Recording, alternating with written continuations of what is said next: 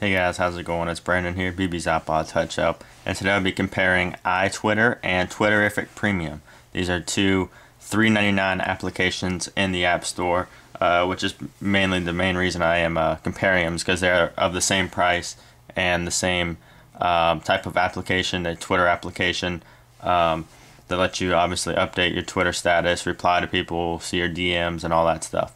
Now, you may think that you should get a free Twitter application such as TweetDeck, as you see up there in the top right, TweetDeck, but really these do blow TweetDeck away. So because TweetDeck sometimes can get a little buggy and stuff, and there's a lot of other things that make iTwitter and Twitterrific Premium a little different from this. So I'll be showing you now. As you see up there, that's the iTwitter right there. I'm not sure if you can really see it too well, but it does have push notifications. As you can see, I have 11 tweets, and over here is Twitterrific Premium. They have similar icons, both the little tweet bird. So let's just go ahead and open them up and see the launch times. I have already put in my username and password for both of them. So let's just go ahead and ready, set, go. This has a loading screen, this one doesn't, so. And this one looked like it loaded up faster. I'll just hit OK. And then there they are. Two different interfaces which show this one actually, as you just heard that, it sent a little vibration and a sound when I got a new tweet. So this is actually Twitterrific Premium over here, and this is iTwitter. Now, one big thing that makes Twitterrific Premium have a advantage over iTwitter is that Twitterrific Premium actually updates by itself. Now iTwitter, I know it's a brand new application, but it does not update by itself. You actually have to hit this refresh button down here. If you can see that little refresh button right down there in the corner. So that is a bad thing. Now if you go ahead and hit that, it'll say loading messages, and you just heard a sound. There you go, I have two more mentions right there. So now let's just go ahead and go back. I'm just going to use iTwitter right now just to show you. And here's the front page you have. That's the front page of iTwitter. You have home, mentions, direct messages, favorite, nearby tweets, sent, and archive. And then you have search at the bottom. I'll just scroll down. Search. And then over here on Twitterrific Premium, if you go back, this is what you have. Public timeline, BB's iPod Touch Help, quick search, nearby, and Twitterrific. Then you have the trends. Yeah. So if you just go to BB's iPod Touch Help, you just have this, but it's actually different because if you press this little button down here, it looks like a golf tee. Press that. That's where you get your, that's the @ reply, direct message, favorites. What is that? Oh, that's what I posted. And then right here is to mark all tweets. You can mark tweets. So that's actually built in, so you don't have to go through different pages like on iTwitter. Now that is a good thing. So let's just go ahead and see what iTwitter has to offer. Let's go ahead and post something. Now down here you see this right here. That's the little post button. It's a little teeny thing. You just click that, and then you come up with something like this. Let me go ahead and raise this up a little. Well, I don't need to, but you see the interface. Let's go ahead and do it on this one too. What you press for this is the little circle down here, the little tweet button. Press that, and then there you go. Here's what the interfaces look like. Up here for Twitterrific Premium, you have a camera button and a location button, and also down here you have a eye button which shows you how much space you have left. Now over here on iTwitter, you have the contacts, location, and picture. So this has a little bit more, and it also shows from whatever up there. So I'll just go ahead and post something on here real fast. Take it off the stand. Oops. Let's see. I'll just post something like, I'll just post this from iTwitter. @ reply me now to be in my video, exclamation point, and then send, and then it will send. Just go to home, and you just heard a little noise.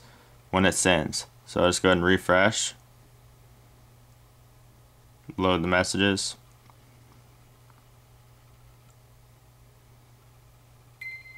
You just heard that little noise, and there it is right now. It shows up. It shows it up top, and it shows I do have 176 tweets that I did not mark as read yet. How you mark these as read is you just go down. Hold on, I'm trying to put this back on the stand. Sorry. Is you just go down here to the little check box right here and just hit it. Oops. And just hit mark all as read. There you go. Now this does have push notifications, but it only works for @replies and direct messages. So let's put that to the test. I'm going to take it back to the home screen and see if anything pops up when I'm over here working with Twitterrific Premium. Now, Twitterrific Premium, I will post something as well. I will put @reply me to be in a video. And then I can add a picture or anything else up there. So let's just go ahead and hit send. Let's see how it acts. Again, this refreshes automatically. So there we go. New tweet posted. And then there you go. I can go all the way up to the recent tweet. And there it is. So that's cool that it auto refreshes. I really like that. That really makes me like Twitterrific Premium better than iTwitter at the moment. But if iTwitter does step its game up with the push notifications actually working, then I do believe that it will get way better. Now, down here I can go back to sources. Just go to this. I can go to my @replies. It will refresh automatically if I do have new ones, or I can just manually refresh from this little button right down here. If you see that right there, refresh. Let's see, did I get an @reply? I did not get an @reply. So, and then I can go to direct messages, obviously. So, and then public timeline. It's just obviously the public timeline of everybody's tweets, which changes like every second because there's so many people using Twitter. And then there you go. You heard it make that little tweet noise, which is really cool. Quick search obviously just lets you search the whole Twitter. Nearby is your nearby people. Twitterrific just opens up the Twitterrific app page. Fail. Right there. You just witnessed a fail. Oh, just vibrated and said 100 new tweets. So that's just from people using Twitterrific. That's a pretty cool feature they added into there. People using Twitterrific, you could see. So that's pretty cool. Let me just go back to my account, see if anybody left an @reply yet. You will hear it. So one new tweet. Let's see. Let's refresh. Looks like nobody wants to be in a video. So iTwitter, again, I will send myself an @reply so I could see this. Let's go back. Let's post a new tweet. Let's put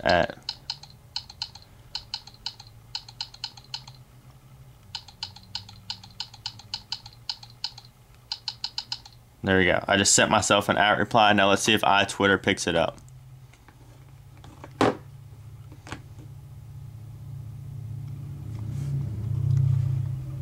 You see it is posted.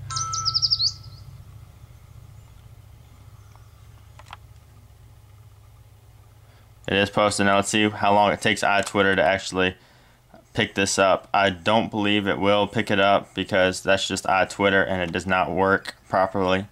But I can go ahead and try to refresh the springboard, see if that will work. Refresh.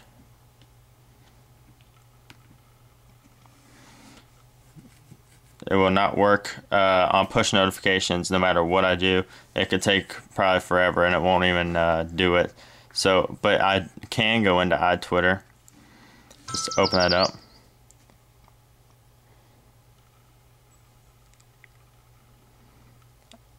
And then if I hit refresh and then just hit home and go out of it, you will see the push notifications pop up. 12 new tweets, it says up there. I don't know if you can read that, but it says 12 new tweets. Now let's go ahead and open it up. and again, it does not refresh. Big downside. So I'm gonna have to hit refresh down here manually.